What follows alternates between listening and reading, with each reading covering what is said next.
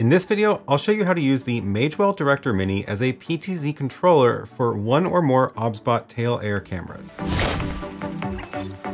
Hi, I'm Aaron Parecki. I first want to thank OBSBOT for sending the Tail Air cameras for me to share with you on this channel.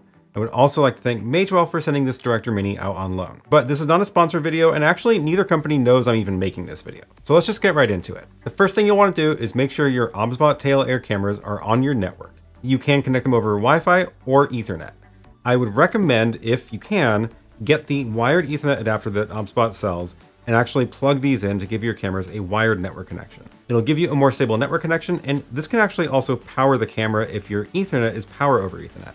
Once you plug in the cameras to the Ethernet, it'll get an IP address on your network. Now, this step, as always, is the most complicated part of any of this kind of stuff, finding the IP address of these devices on your network. Unfortunately, I can't give you a step-by-step tutorial because this will depend on what router you have. My router is a Unify router, so I can actually go log into the web interface here, search for OBSBOT, and find it in the list of devices. So I've got two cameras connected over Wi-Fi and two that are wired. I've also already set up static IP addresses for these, so I know that I will always be able to find this camera with this IP address on the network. I would also recommend setting static IP addresses in your router if you can, just so that your IP addresses don't change every time you reboot the devices. Once you've got your cameras connected to your network, I would recommend downloading the desktop app that OBSBOT has. This is called the OBSBOT Center, and this way you can actually just double check that your network connection is actually working. So here I've got the app connected, and it's able to find the three cameras on the network, and this one has the wired connection, so I know it's able to find it using the wired IP address. Once you've gotten this far, you're ready to now go into the Magewell Director Mini to start setting up the PTZ control. I'm going to go ahead and just take an HDMI cable from the OBSBOT Tail Air. I'm going to plug that into one of the HDMI ports on the Director Mini. Should take a second, and then we should see the signal pop up here. So now I can cut between the main camera and the OBSBOT camera. So the next step is to hook up with the Magewell to actually control the PTZ function of the OBSBOT. So here I'm in the Magewell and I've selected HDMI 2. So now I'm going to go ahead and edit this scene. Long press on the HDMI 2, press edit. And if I scroll over to the right here, there is a function here called PTZ control. If you tap that, it'll bring up a little menu here where we can set which IP address of the camera we're going to control from this camera angle. So I'm going to first turn this on, and now I can type in the IP address of the OBSBOT. The port that the OBSBOT cameras use is 52381, so make sure you enter that here. Visca UDP message header, make sure that is enabled. That needs to be turned on, otherwise this won't work at all. You can leave the rest of them, click save. Now we're ready to actually test this out. So tap on the three dots, and this will let you customize which actions appear in this row. You can just tap on any of these to load them, but I'm actually going to go and hit custom here, and I'm going to add PTZ to the menu. That way it's available now directly here without going into the three dots. So once I do this, that pulls up the little PTZ control, and this should now just work. I'm going to go ahead and scroll to the right, and there we go. One other note is that you actually need to turn off the auto tracking on the OBSBOT before this will work. So if you hold up your hand like this, the camera will blink a couple times, and now face tracking is on and it's following me. And when it's following me, it's actually going to not really work well with PTZ. It kind of just wants to go back to find my face in the center no matter what I push. So I'm going to hold up my hand again, wait for the light to blink 3 times. And now I'm looking at it and it's solid green, and that means face tracking is off. So now when I go like this, it'll actually go and change positions. So right now this lets you pan and tilt the camera, and then you can actually zoom in and out as well. This is digital zoom, keep that in mind, but this will control the zoom of the camera.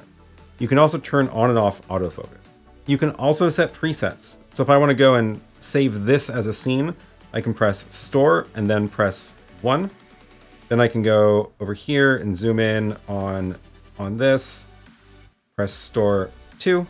Then I can just tap 1 and it'll restore and move the camera back to this scene. So you get 9 presets you can save, and you can recall them from the screen here. So what does this look like to use in practice? Well, I'm going to go over here, cut to my main camera.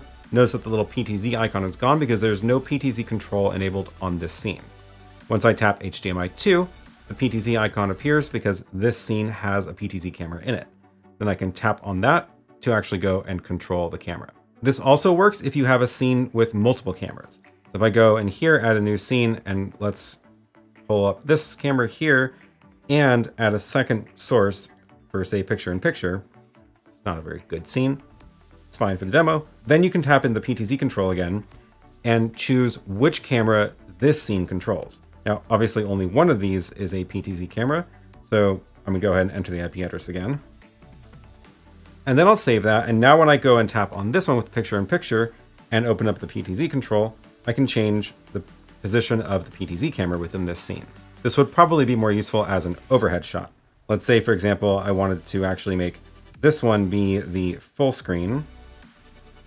So I'll go full screen here, move it down, and then make this one smaller.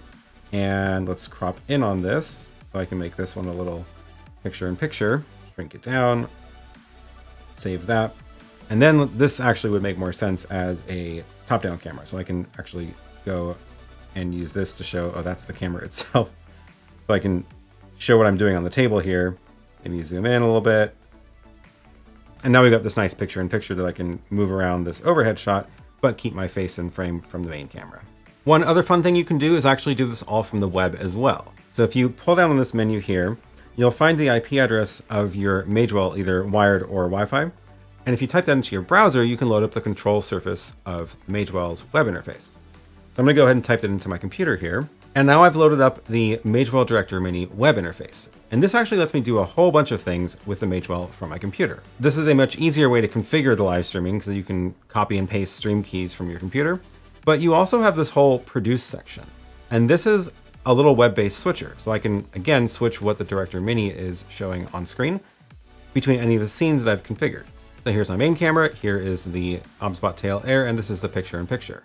And notice this little icon down here is a PTZ control. So once this one's selected, I can open up PTZ control and it looks just like it does on the Magewell Director Mini itself. So I can go ahead and scroll this around and move the camera around from the web. Let's now take a look at how to do this with multiple OBSBOT cameras. I'm gonna go ahead and swap out my main wired camera for a second OBSBOT. Plug that one in over HDMI. And now you can see it's over here looking at me from the back. So now that the second OBSBOT is connected into this HDMI one, I can just go edit this scene and enable PTZ control for this scene. I'm going to use the IP address of this one. Okay, there we go, 52381. I will enable the Visca UDP message header, save that. And now when I go switch over to scene 1, I now get the PTZ button as well. So now I can go ahead and move this camera around. This does mean that the PTZ control will only be able to control one of the two cameras, which makes sense. So in this picture-in-picture, because this scene is set up to control the overhead camera, this PTZ controller will now move only that camera, not the camera 1. But that's all it takes to get the PTZ control enabled from the Magewell Director Mini. The Director Mini can obviously send PTZ commands to any camera. I just want to show it working with the OBSBOT cameras for this because I think they're a really great option. Links to everything I use in this video are down below, and thanks again to OBSBOT for sending the Tail Air out for me to share with you on the channel. As always, thanks so much for watching, and I'll see you in the next one.